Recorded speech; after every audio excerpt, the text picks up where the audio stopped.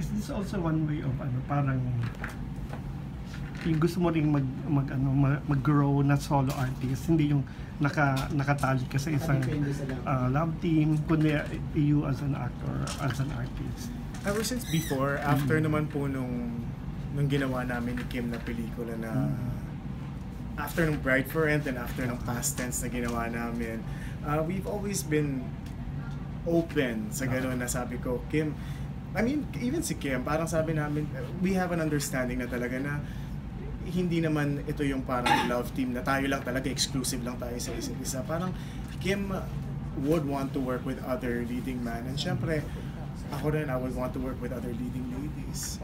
And it's such an honor na ang galing lang even with Kim. I mean, and kahit sinong i-partner sa kanya, it's always a wonderful project. And sa akin din, it would be Kanan issue naman, di ba? Yeah, wala.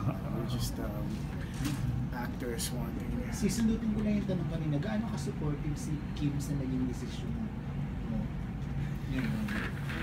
Yung question na yun, she's very supportive naman eh. And again, we don't, when it comes to work, hindi kami masyado more of personal kami. We don't really talk about yung mga gagawin namin sa ito, yung mga schedule natin, hindi naman kami ganun. Pero hindi mo siya kinonsult at first? Hindi naman, no.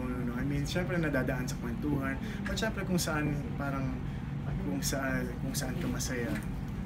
When did you finally decide that you're moving to Viva? Kailan nga po ba? So true na by November, meron ka ng idea na magpapalit ka ng management team? November. Last year. Ay, wala naman po. Wala. So December. Now when did you December decide? or this month na? Maybe kung yung pinaka-exact date kung kailan, maybe I can give you a week, this week po.